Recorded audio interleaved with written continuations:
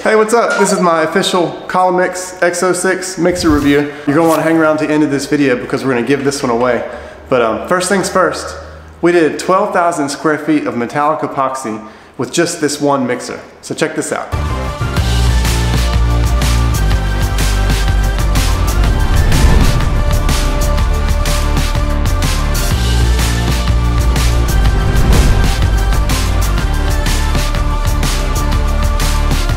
This is our new mixer from Collomix, and usually when we're mixing metallic powder it takes like 3 or 4 minutes to get the powder blended in the bucket. They sent me this new paddle. I don't know why it does it, but I'll show you.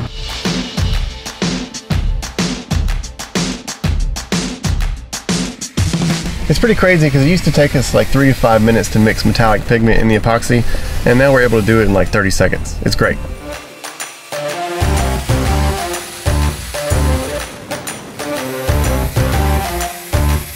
The other thing we like about this mixer is that this stand kind of holds the drill steady, so you actually don't have to fight the mixer at all. It just holds itself.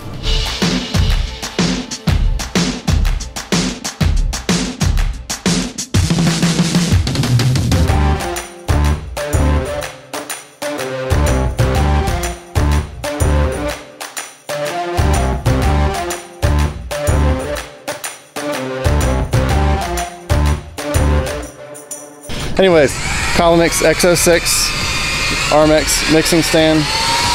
I forget the name of this paddle, but they told me it was made for epoxy.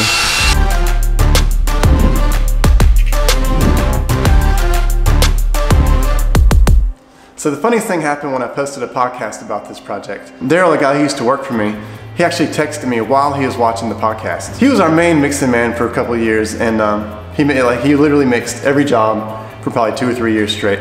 And the one thing that he really hated was mixing metallic powder in epoxy. We used to use a battery powered drill with just a regular paddle, and it just took forever. It was so slow we actually had to mix all of our metallic powder before we even started the job. In the clip I'm about to show you, we're doing a 1,200 square foot garage, and I knew it was gonna take 5 or 6 batches of epoxy. So Daryl would measure 6 batches ahead of time, and he would dump metallic powder and then blend the powder in each batch before we started doing the job. That way there would be no lag in between mixes when we're actually pouring the floor. I went through some of my old footage, and I found a clip where I recorded him pre-blending metallic powder one day, and it was like 80 degrees that day. It was super hot, and he was out there just struggling blending that stuff. And I set a GoPro up and recorded it. So I'm gonna time lapse the GoPro footage of him mixing the powder. Hold on.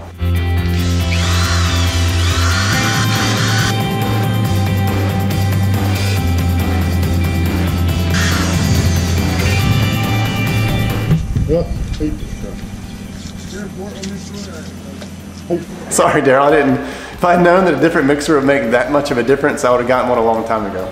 Sorry. All joking aside though, the Xo6 was so good that Chris and Schaefer were actually able to blend the powder in the resin and mix the batch of epoxy.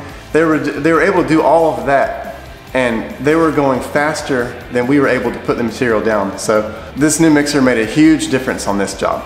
And if you look at that clip I just played, Daryl actually had to sit the drill on a bucket in between batches. Like, it took so long that he didn't want to just keep going, so he'd sit the drill down for a second and, you know, just stand up for a minute. And the epoxy would just drain off of the paddle, and it would just get all over the place. It was impossible to keep clean. We would track it all over the place. It was just, it's not a good situation. I mentioned earlier in the video that I really like the Rmx Mixing Stand because it holds the mixer up for you. You really can mix this stuff with one hand, and even when you're mixing, you actually aren't even holding the mixer. You're really just holding the button down because the drill is doing all the work and the stand is holding it in place. It makes the whole process really easy. But a side benefit to using the stand is that when you aren't actually mixing, you can slide the drill over top of a trash bucket and all the excess epoxy just drips off, keeps the job site really neat. It's great. So when I decided to make this video, I reached out to Collomix and I told them that this was coming, and they were kind enough to send me a brand new Collomix Xo6 mixer with the epoxy paddle to give away on this channel. It's really cool that Collomix is doing this for us. I appreciate them supporting this channel, and I'm pumped to be giving this away to one of you guys. It's really, really simple rules. All you have to do to enter the contest is leave a comment down below.